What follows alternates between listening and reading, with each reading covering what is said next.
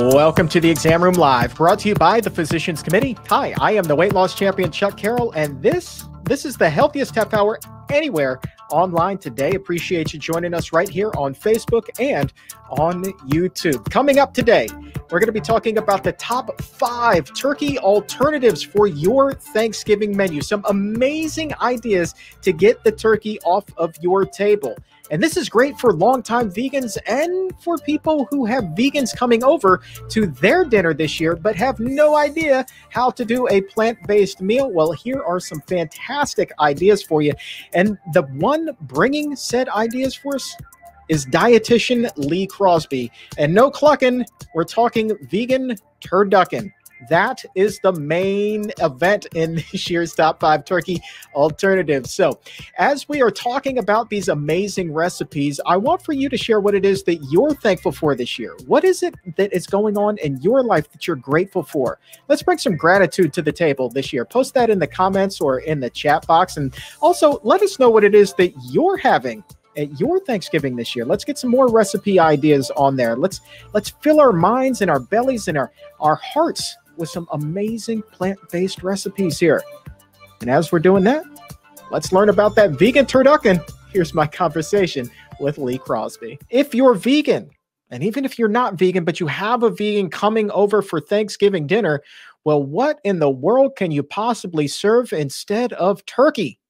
That is a good question and a perplexing one for millions of us. So let's go ahead and clear up that confusion. The best way to have a turkey-free turkey day here with Turkey Alternatives is my friend, your friend, everybody's friend, the Fiber Queen, Dietitian Lee Crosby. Lee, happy Thanksgiving. Happy Thanksgiving, Chuck. You are providing the main event. The centerpiece is what to have instead of turkey. You're coming hard with 5 options. And let's just go ahead and tease the very final one. It is mind-blowing, and I am excited about this. How you discovered it, I don't know. Thrilled. I didn't know such a thing existed. So you are truly doing the, just God's work here this Thanksgiving. We might be overselling this, but okay. I don't think we are. I don't think it's possible to oversell what's coming. But seriously, when you're working with patients over at the Barnard Medical Center or just, interacting with people on social media, and they're like, okay, this is my first vegan Thanksgiving, not having turkey. What can I have? You have to have gotten this question time and again. Oh, yeah, absolutely. I have. So it's because our traditional dish, it centers around this giant dead bird in the middle of the table. So what do we do instead?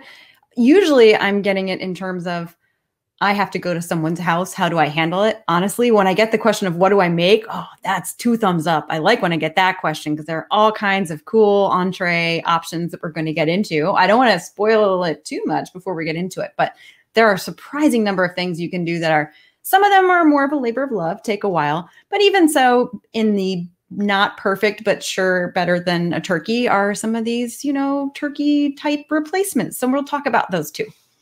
Turkey type replacements. I think that's the technical term. All right. Well, yeah, you know what? Let's just go ahead and dive right in. So turkey alternative number 1, what is that?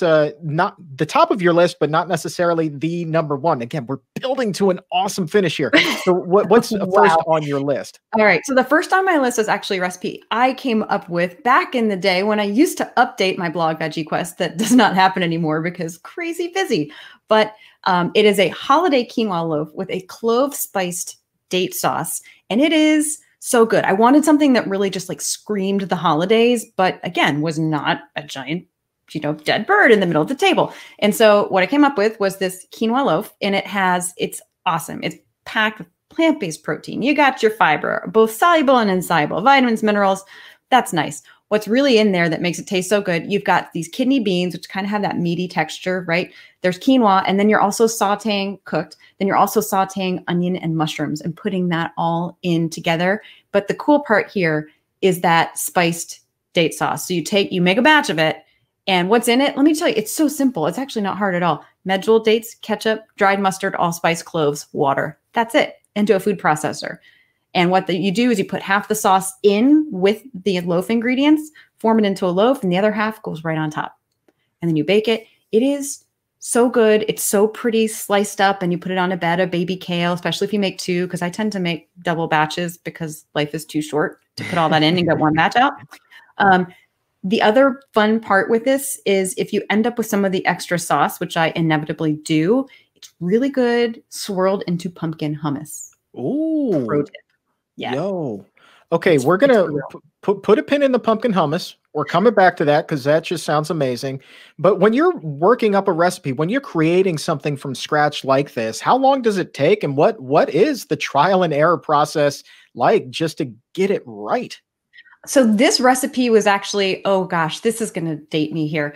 This was actually going back. This is an adaptation of a presidential candidate who shall not be named favorite meatloaf recipe going multiple election cycles back. I did a during the election, I had two presidential candidates, family recipes. I veganized them both and I gave them a heads up. And then this one, I was like, it's good, but it could be better. So I did a little more tweaking, but there's just a lot of trial and error. So in baking, that's really a science. You have to get the exact right proportions, ingredients, technique. Cooking, you just, oh, this has I detect a little bitterness. How do we counterbalance that? We use a little acid, we use a little sweetness, we use maybe a little touch of salt.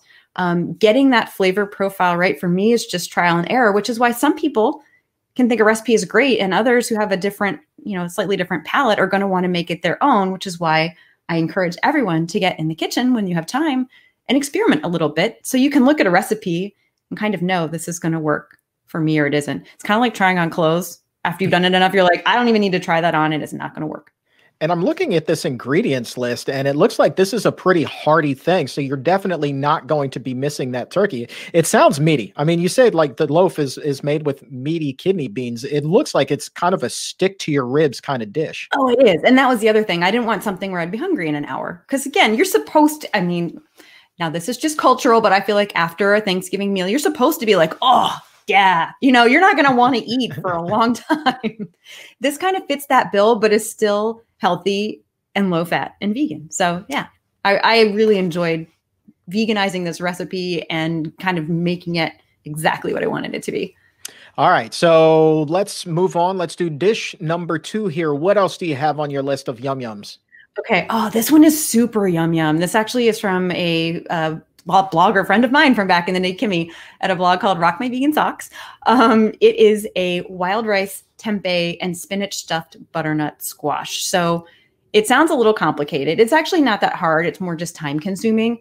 It is so good. I will say when I made this, I have had repeat requests for it. So my mom, actually, I made it we do our own sort of separate holidays because we used to travel to see family, not this year. But she had then requested it for pretty much like every dinner we did together since then. So we were like having it at Mother's Day. It's that good. So what you do, you take a butternut squash, which I'm going to brag on myself a little bit here. Our garden didn't do that great this year, but we did come up with 27 butternut squash. Oh, yes, we did. So 27? Yes. Well, thankfully, butternut squash plants kind of thrive on benign neglect, which is what they got. So, but hey, we have a whole lot of squash to use up. So what you do is you cut the butternut squash in half, you get the seeds out, you roast it. While that's happening, you saute tempeh with some coconut aminos and a little bit of maple syrup and either liquid smoke or smoked paprika. Or the easy way to do it is I've actually swapped the Beyond Meat crumbles, not the burgers. Those are really high in fat, but the crumbles in the freezer section are actually low fat. They're 3 grams of fat in a serving, and they have kind of that smoky flavor. So they give you the same flavor profile without the work. And what you do is you take that and you mix it all together with some of the squash flesh and some spinach and then some cooked rice and wild rice. And again, if you don't want to make the wild rice, you can even just use like frozen cooked rice from Trader Joe's or Giant. You mix it all together, you mount it up in the halves and you roast it. And it comes out as this gorgeous sort of, again, centerpiece look. And it's really, if you take some shortcuts, again, make some swaps, it's pretty easy to put together. It's just the time it takes to roast. That's it. That sounds pretty cool. And you know what? Just you mentioning the frozen rice it popped into my head. It dawned on me recently looking at the ingredients list. The frozen rice is actually just rice, unlike those 90-second pouches that sit out on the shelf. Those typically tend to have oil in them too. So I would say that the frozen rice is probably the healthier option if you're still looking to go that quick route. By far. Yeah. The only ingredient is brown rice. Sometimes I think Trader Joe's has one that's rice and maybe barley and some different colors of rice. The other thing is they cook up so much, well, how to say cook, they heat up so much better than the kind that's in the bag because they don't have that sort of weird added oil and salt in them. So yeah, I'm a big fan of those because sometimes you want a fancy meal but it can be something, or just, a well-balanced meal, but you don't want to have to do all of these individual steps, especially on like a weeknight. So make life easy for yourself in general.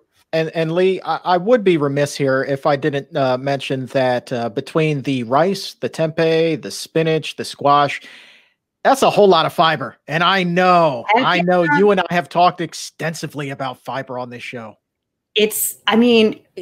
Spoiler alert, all of these recipes are going to be really high in fiber, minus the little store-bought ones that are just, for in case of emergency, roast this. But the rest of them are going to be really high in fiber. Why? Because it helps keep your hormones at a healthy level. It helps keep your cholesterol at a healthy level. It keeps your regularity nice and healthy. And I think that keeps everyone happy. So, we want to have a happy Thanksgiving. You will get that with these recipes. Well, let's go ahead now and talk about the in case of emergency. Let's break that glass. And let's say that you are somebody who's in the kitchen, maybe not. Maybe you're the vegan person who is going to somebody's house and they call you in a panic, like, I have no idea what to fix you. And it's like Thursday morning, right? And so you need something 911. Is there anything on the store shelf that you can just go in there and buy that could be somewhat of a healthy option? Yeah, absolutely. So there are a couple of options. One that I really like is the Gardein holiday roast. So again, it's plant-based. I think it's soy and maybe also wheat protein or gluten. So those two together, it's stuffed with a cranberry and wild rice filling. So it's quite tasty. Again, any of these store-bought options, it's a little lower in fat than the competing product, which is the tofurkey roast, which is also, again, a decent option and relative to actual turkey, just leaps and bounds better. The only downsides with these are they're a little higher in salt, lower in fiber. But again, if you're in a hurry, literally all you have to do is stick them on a baking sheet and put them in the oven. So I shouldn't say if you're in a hurry, if you don't have time to do prep work, because they still have to roast. But if you were going to someone's house, which again, this year, unless they're already in your little pod, you're probably not going to, but it's so nice to just be like, oh, you can grab this, or I'll just bring one and we'll throw it in the oven while we're doing, appetizers and chatting before the meal. And then you have an option that is impressive looking and easy. And here's the other thing, because it's intriguing, because it looks like turkey, but it isn't, you might actually get some people who hadn't or wouldn't otherwise try a plant-based option to give it a shot. So that's in general, if you are getting together with someone to bring a cool or impressive looking entree type centerpiece, not to compete with, because you don't want to upset the host, but just to give people some ideas on what else is out there beyond the turkey, beyond turkey.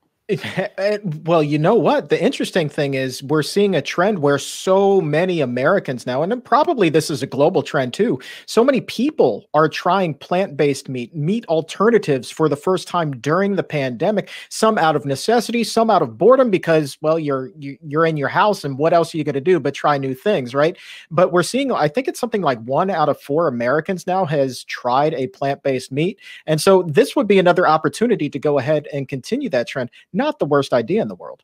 Oh, no, absolutely not. I mean, I've definitely used these at holidays because sometimes you have time to cook and sometimes you're making all these side dishes and you just want the thing that's quick and easy to do. But yeah, I actually didn't realize it was that many or that percentage of Americans that were trying these plant-based options. I'm thrilled to hear it. It's great for the planet. It's great for their health. And clearly it's also great for animals. So yeah, that's a win all around. Everybody does, in fact, win. And I think that it's also plausible, correct me if I'm wrong here, but it's also plausible to think that you could, if you were concerned about fiber and other nutrients, and this was your centerpiece, you could just load up on some healthier sides and still call it good, right? Oh, if you're eating a vegan Thanksgiving and you're making the sides from scratch, you're going to be covered, truly. So in terms of fiber, Yeah, is it better to have everything be from absolute whole plant foods? Sure. But again, if you're getting gorgeous fruits and vegetables and whole grains in your side dishes, you'll be fine.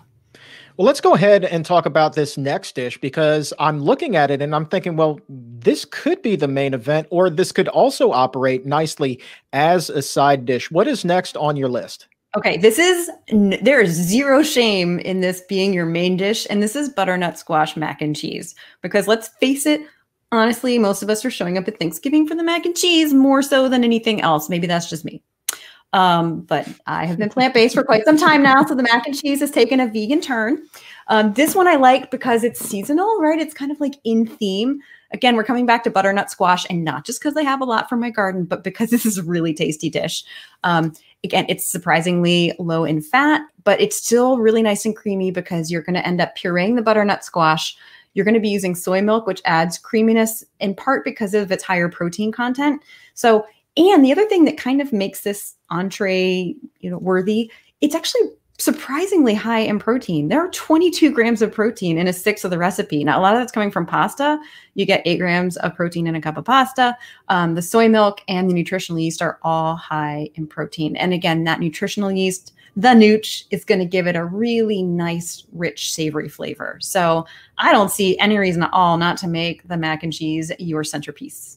Giddy up on the mac and cheese. And this is a good recipe, one that I've had previously. I actually very much enjoy this. It also has some carotenoids in there. And so let's talk a little bit about those health benefits. So if you're eating this, you're getting those carotenoids. What good is that doing your body? I love the carotenoids. Am I allowed to do that? You are. I call them carotenoids. You call them carotenoids. Tomato, tomato. Actually, maybe you're saying it right. Maybe I've been saying it wrong. Oh, I don't know. The bottom line is we're talking about the same thing. Does it really matter? Orange stuff in squash. Yeah, it really does. So they are linked. It's a powerful antioxidant. They're linked to some different health outcomes. The one I'm most familiar with is a decreased risk of breast cancer in people who are eating larger quantities of carotenoids in their diet. So sources of carotenoids, really any orange produce item. So if it's a squash, it's pumpkin, oranges, you're going to look to see, you'll see carotenoids in those. But the other place you see it, and this is so appropriate for fall, is in your green leafy vegetables, right? Because what happens when the trees and the green leaves, the green part starts to die, what color do you see underneath? Orange. Orange. That's okay. So yeah, orange and yellow, same thing in dark leafy greens, which you can discover if you leave collard greens in your fridge for too long, which I just found out this afternoon. They turn yellow, but that means you can see the carotenoids. Oh, too much information. So yeah, carotenoids that's a very long way of saying you can also get carotenoids in your leafy green vegetables, and they're super good for your health. You are just an American treasure. Oh man, you were the best. That is definitely not an overshare, but the fact that you're humble enough to think that it is, like, that to me just I love you for so many reasons. You are just the best. All right. So here we are, Fiber Queen. We are at the point where we have teased this from the top. Okay. And now what we have is the main event, something that I didn't think was even remotely possible to be veganized.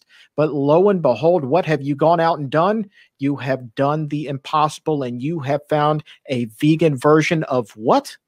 It's a vegan version of turducken, which is called Vegducken.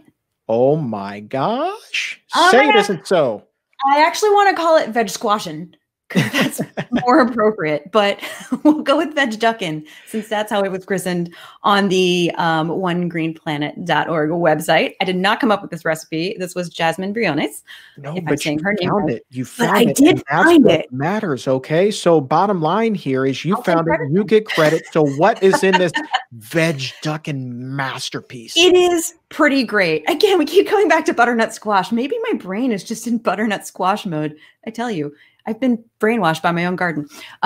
But so the outside is a butternut squash. So it's the same thing where you're cutting it in half, and maybe it's just because they look very impressive. You're going to roast it just for a little bit. And then this is the fun part. So inside of that, you are going to have zucchini. Oh, sorry. Inside of that, you're going to have eggplant. And then you're going to have zucchini. And then inside the zucchini, where you sort of hollow it out a little bit, you're going to put a whole scallion. So in between each layer, you've got butternut squash. Then they have a stuffing recipe so you layer it. It's almost like a little weird encapsulated lasagna inside. So you got your butternut squash, a layer of stuffing. your eggplant, and then a layer of stuffing, and then zucchini, a layer of stuffing, a scallion down the middle, and then you literally tie it together with twine and you bake it for a little under 2 hours. And you end up with, when you cut it, it looks so cool. You have the Vegducken. Vegducken. This is fantastic. That's what that is. Pretty epic. I am excited to make it. Like, I am pumped up about the veg. Like, seriously, this is something, like you were saying, in all honesty, that you could take the Gardein roast to somebody else's house for Thanksgiving and you get some curious people that would want to try it. I think that this is a guaranteed, everybody's going to want to nibble on this to experience it, not only because it looks fantastic, but the name Vegducken. Like, who doesn't want to get a piece of that, right? I'm telling you, yeah, I would 100% bring this to someone's house. I know, right? How much time do you think is involved in this, right? I mean, this seems like this is a pretty labor-intensive, not for a novice type of recipe. I don't know that it's that bad, because the squash, I feel like the hardest part's probably just cutting the squash, because you don't cook it first. I don't know if you've ever tried to cut a butternut squash lengthwise without giving it any little pre-cook. It's a whole thing. It's a thing. Yeah. It's like when you're carving a pumpkin and you try and kind of make those first cuts, you know, it gets your arm workout. You don't need the gym. You just stay home and cut up a butternut squash. The rest of it, I didn't remember there being a lot of other cooking. So it's more just about slicing. And then the stuffing, you know, there was some sauteing and that kind of thing. But honestly, I think you could shortcut it and do, like, the Whole Foods has a vegan multi-grain bagged stuffing, which isn't perfect. It's a lot of refined grain, but it's also got some whole grain in there. So you could honestly probably just cheat and use that. I haven't tried it, so if it doesn't turn out, I apologize in advance. But I actually don't know. I think the hardest thing is you'd have to have cooking twine.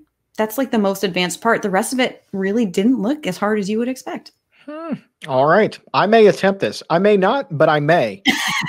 I don't know. If you lose a finger, I apologize. No, well, no. I think I'm advanced enough to not lose a finger in the kitchen. You say that the hardest part, you say the hardest part is just chopping, so I think that we'll be okay. I got to procure some of that baking twine that you were talking about. Yeah. But I mean, Vegducken, man. I mean, this is legitimate. This is like, this is a discovery. Okay, what you have done here is you have just discovered something that is going to change somebody's Thanksgiving life forever. You're welcome. Okay. Yeah. You're welcome. Yeah. What was Thanksgiving like for you growing up in the Crosby household? Was it a big old smorgasbord of every kind of Thanksgiving classic that you could possibly imagine? Yeah, there was a lot of that. So my extended family actually lives in Kentucky, both sides. So we always did our Thanksgiving with another family that were basically like our family in DC.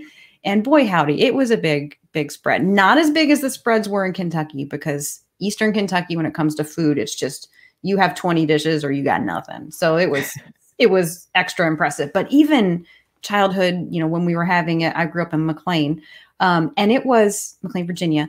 And it was a production. There was, of course, you had the giant dead bird in the middle of the table, but there were rolls and side dishes. But the problem was, my stomach was never really okay with all the butter and the drippings and all those things. So it never really settled with me. And that's the other nice thing about these recipes, is that your stomach will feel good when you're done. You'll be happily full instead of like comatose and unwell. That Thanksgiving food coma. How was your Thanksgiving as a kid? It was enormous. I remember, so my mom was somewhere in the middle of 11 children, right? So she's smack dab in the middle of that. And I have something along the lines of 33, 34 first cousins. Just and how many cousins do you have? Yeah, so many. So we would all get together at my grandparents' house. And I mean, you want to talk about enough food to feed an army. We had that. And it definitely was the classic spread with like this enormous turkey, which to me, you know, thinking back as a kid, seemed like it took up the entire table. But then like sides galore, everything from mashed potatoes to green bean casserole to, you know, macaroni and cheese, not the butternut squash kind either. You know, all of these unhealthy items there that definitely put, you know, a good 50 people in a food coma. We were just passed out on the floor. Some people were in the lawn. It was just horrible. Yeah. But that was the Thanksgiving tradition. But I'll tell you the funny thing though is that my grandma, she would pride herself in the turkey that she would cook. And I honestly, Lee, though, I never really liked the taste of turkey. It just was not my jam. So Dry and not yummy, even when it was moist. What was called like, oh, everyone's like, this turkey's so moist. It really wasn't, was it? no, it was always dry as a bone. It was like eating like fleshy desert. It was kind of nasty. Yeah, with And you on so that. I honestly I do not miss turkey Fleshy for desert. thanks. I do not miss. Sorry, It that took just a second. Yeah, it took a second. nice turn of phrase. Um, Yeah. I do not miss the turkey for Thanksgiving whatsoever, and so I actually get excited by the options here that we've been talking about today. I would much rather have this menu. I think even version 1.0 overweight me would enjoy this more so than having turkey for Thanksgiving.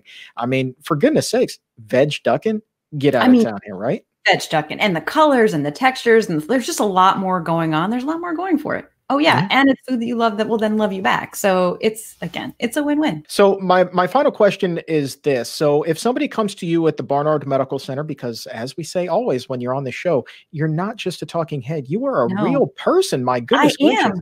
Yes. Uh, Yes. if somebody comes to you at the Barnard Medical Center and you're working with them on their diet, you would feel comfortable giving them these types of ideas for recipes for a Thanksgiving dinner. And matter of fact, you've got a Christmas dinner, so many other holidays coming up right around the corner, New Year's. I mean, bottom line is this is something that everybody can enjoy, feel confident in what it is that they're eating. And it's enough to feed an army, but you know what? That's going to be a healthy army. That's right. A socially distanced, healthy army. But yeah, so again, if people were coming into the clinic, absolutely. The only ones where I might be like, hey, if you have high blood pressure, you might not want to do the commercial ones. You might just want to make a little something for yourself. But a lot of these recipes, again, they don't take that long. They're not that hard. A lot of them you can make in advance. So, and they promote health. And that's the really nice thing. It's so nice to have a holiday where you get done and you feel, yeah, you might be a little more full than you would choose to be otherwise, but you don't feel ill. And I confess that I so often, when I was in my younger years, I ate all this food and it was so rich and oily and it just did not settle. And now I get to have holiday meals, as do my friends and family, and hopefully patients in the clinic too, that are satisfying, but that also improve your health. Yeah, and I would venture to say whether it's Thanksgiving or Christmas or Hanukkah or Kwanzaa, any of those holidays, these dishes, I mean, they would just make fantastic additions to anybody's table at any time. And again, Vegducken. That's all I have to say Yeah, about I think that. we can just end Vegducken. Vegducken. So here's the deal. We're going to put all of those recipes in the episode notes for this show. You can also find them in the show descriptions if you're watching us on YouTube or on Facebook right now. But Lee Crosby, thank you so very much for all of these wonderful turkey alternatives. Go ahead and schedule an appointment, by the way, with Lee. So we said that she works at the Barnard Medical Center. Now here's your chance to do that. Visit barnardmedical.org or call 202-527-7500 to make that appointment. Lee, how many states are you available to see patients in now? Oh, gracious. We have, I hope I'm getting them all right. So obviously Virginia, Maryland, DC. I'm also licensed in Kentucky, California. I can see patients. I think also Arizona, and I may have missed one. So if I have, my apologies, but it is on my profile on barnardmedical.org. If you go over to staff and providers, you will see the states where I can see you virtually. Outstanding. All right. Well, Lee, I look forward to seeing you virtually again in the very near future. Appreciate your time as always, my friend.